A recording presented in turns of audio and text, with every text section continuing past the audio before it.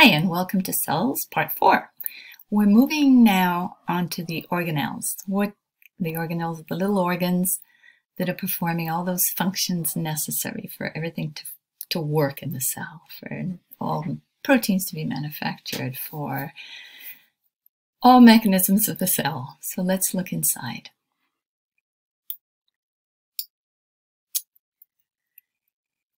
This is, again, Joe's cell.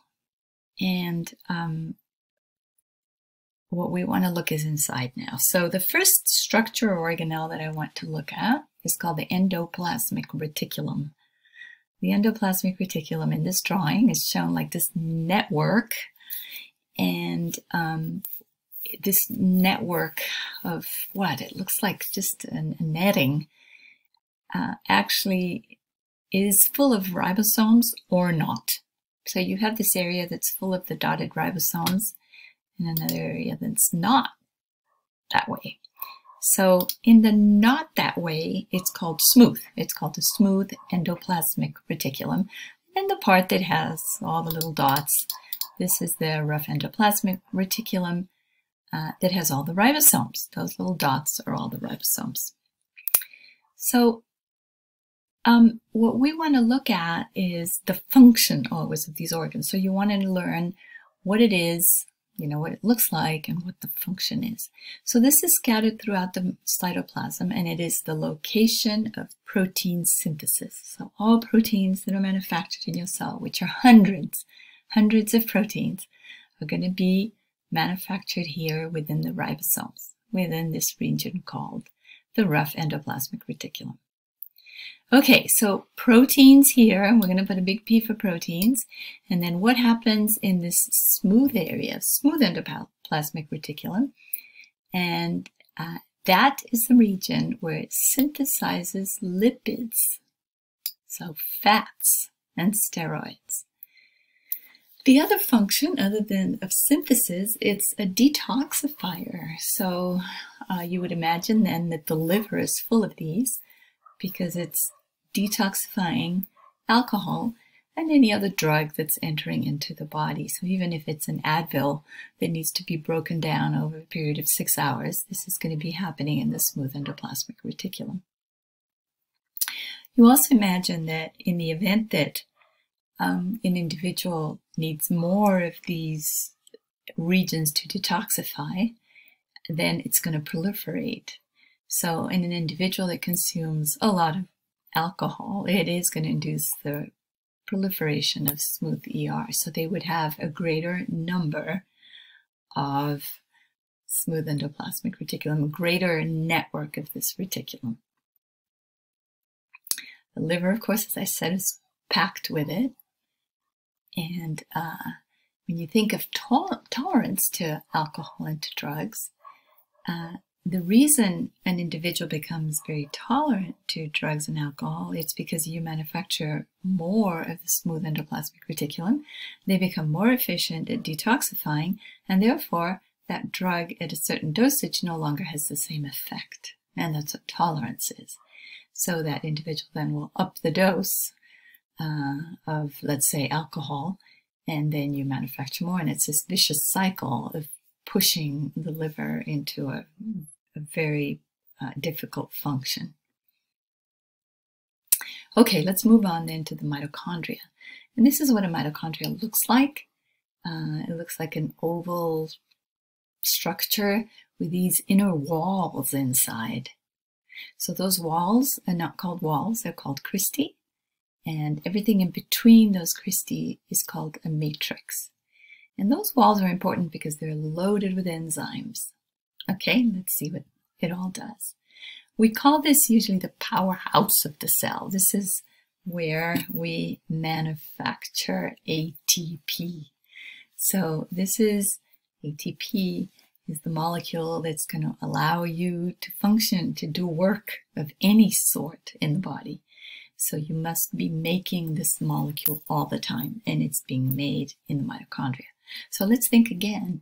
A muscle is going to have a lot of mitochondria if it wants to exercise, if it wants to be a well-functioning muscle.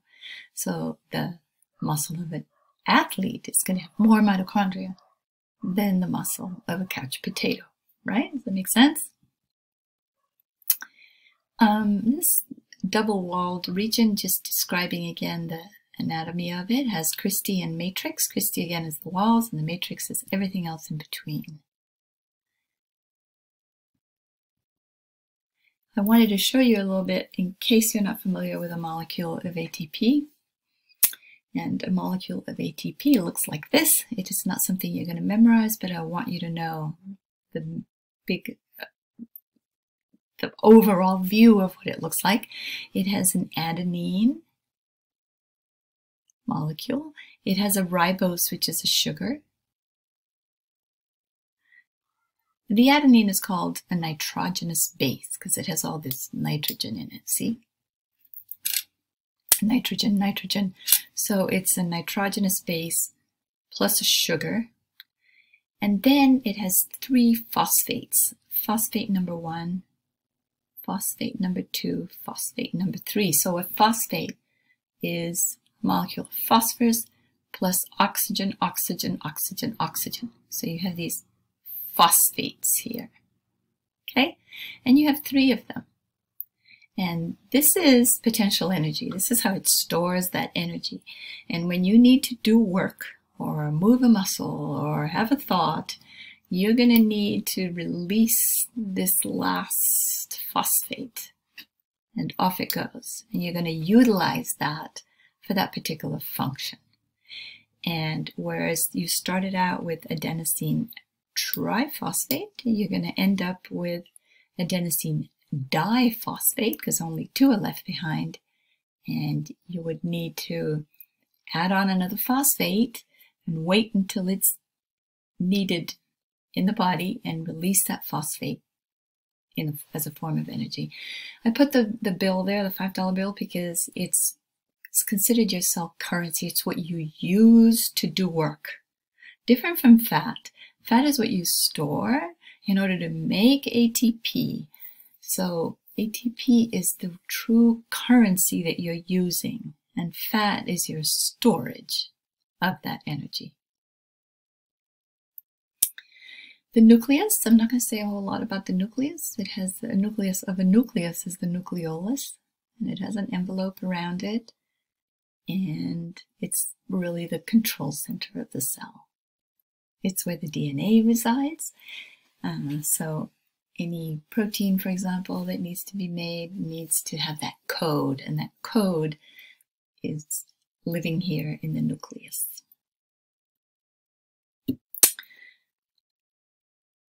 Another organelle is the Golgi apparatus, and this is often described as a stack of pancakes. It does look a bit like a stack of pancakes, but at the end of the pancakes here, it seems to have something dripping off it. So the Golgi apparatus is responsible for packaging things made inside the cell. So this is called a Golgi vesicle when some molecule, let's say a protein, is coming in here and is packaged and is released then inside a little vesicle, and it's going to be called a Golgi vesicle, but often thought of as the UPS plant, the one that's going to package it and send it somewhere else. Described as 4 to 8 flattened bag-like structures that are stacked. And again, just it's the packaging plant of your cells. Lysosomes. I put the recycling sign up there because a lysosome is also a vesicle that's been packaged already by Golgi apparatus. But what it has inside is these toxins, essentially, that can break down substances within the cell. So it's the recycling plant. It's let's break this down into its component pieces, recycle what we can, and get rid of the rest. Okay, so these vesicles can actually sort of deploy their contents at a portion of the cell that's not functioning anymore, that's not working. And we can use that to break down those pieces that are left over and recycle them and use them somewhere else. So they're called often suicide packets. A good example of this is when a white blood cell will englobe a bacteria. And it takes in a bacteria, and now what is it going to do with it?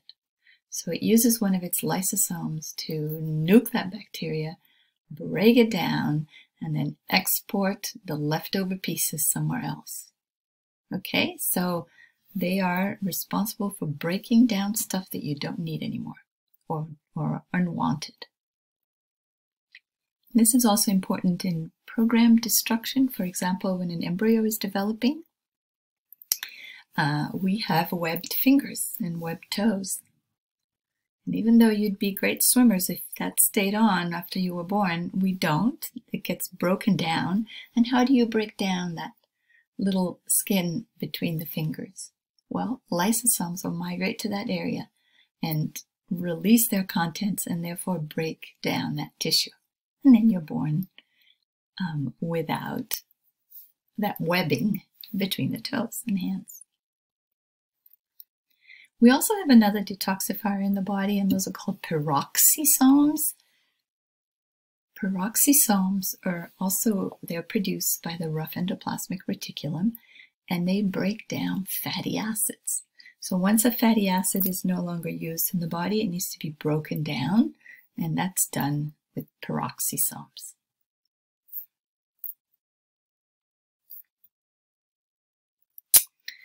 Let's see this clicker. An alcoholic would potentially have increased number of what in his or her cells, given that this individual consumes a lot of alcohol?